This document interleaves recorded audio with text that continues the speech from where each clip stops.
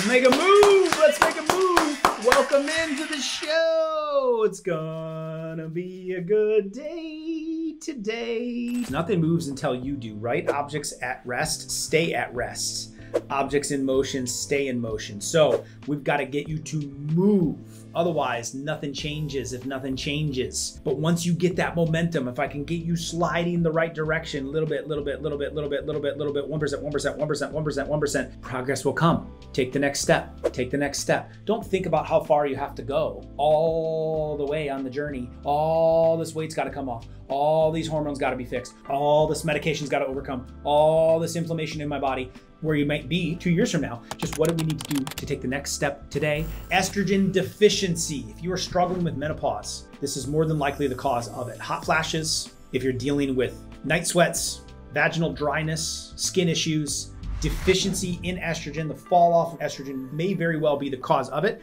Now, it is possible to still be estrogen dominant and have menopausal symptoms. I will explain that in this video as well. Let's break this thing down. So if you have these issues right here, let me give you a little oversight. These are the common ones. Men, estrogen is incredibly important in your body. If you get too much of it, you are asking for prostate issues and urinary dysfunction, let alone ED. So women though, with this deficient in estrogen, this is commonly what's causing a lot of the issues when it comes to menopause. Estrogen dominance with low progesterone, that can create menopause issues. It's the low progesterone that can create the problems. Okay, so it's a relative estrogen dominance. It's actually low estrogen, but progesterone is so low that it creates a problem. And so I've covered this in other videos, but if your progesterone is really low, right? So that's the green line here. Estrogen, right, is low as well. But the main issue here is there's such a gap between estrogen and progesterone. Progesterone is the cause of the problem. So this is a case of sort of a pseudo estrogen dominance. The dominance meaning not that your estrogen is really high.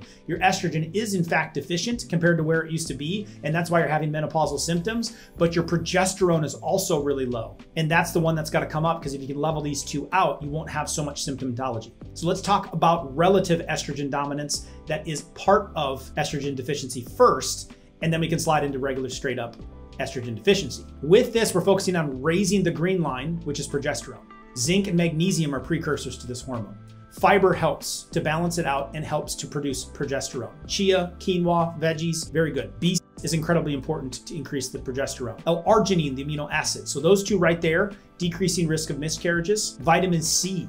In fact, women who take vitamin C have significantly increased levels of progesterone in their systems. If they take more than 750 milligrams, it's an increase of 77%. That is such a simple thing you could be putting in. Take yourself some vitamin C, get yourself some amino acids. My favorite are collagen. There is 840 milligrams inside of our collagen protein. B6 is also in there. You could take a good B vitamin or a multivitamin. Getting those in, very simple. And then also a multivitamin is going to give you zinc and magnesium. So it's clean eating, increasing progesterone. You can use a cream, okay? You just are playing with a little bit of fire, right? Now you're putting actual hormone in the body. So I always try to go this route of foods and nutrients first before I just resort to a cream or some kind of hormone replacement. Because you're putting in something synthetic, imbalance, as opposed to your body creating it and fixing the deficiencies that got you there in the first place.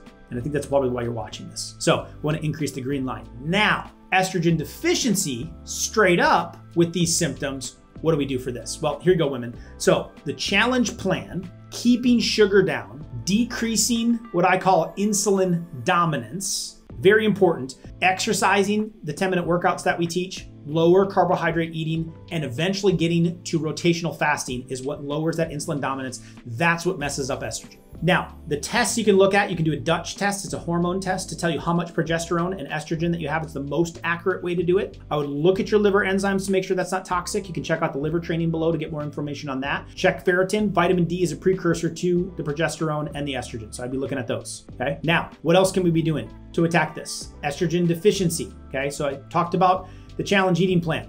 So take a peek at that. 10-minute workouts, pelvic floor exercises. Things become weak in this area. So in the guide, in the training on this, breaking it down, we give you step-by-steps on what it can be doing for pelvic floor exercises. Estrogen boosting smoothie. What's that? Well, it's when you're taking things like the flax seeds, like the chia seeds, coconut oil, almonds. You could do non-GMO soy milk if you wanted to. The collagen, the arginine, it has the vitamin C in it, it has the magnesium, it has the zinc. You could add a little maca root. You could add hormone support. You could add sesame seeds. and it helps with this deficiency. Methylated B vitamins are very important to detoxing the liver and supporting the production of these hormones. Vitamin D is the precursor. Black cohosh has a lot of solid research at fighting this off. It relieves menopausal symptoms by 26%. Chasteberry supports menopause and abnormal periods. I have family members that struggle with this. This one's been a game changer for them. Abnormal periods, if you're struggling with that regularity, chasteberry is a really good one to put in. And then finally DHEA, which is a precursor to it. Go make it a great day, peeps. You might as well. You're never gonna get this one back.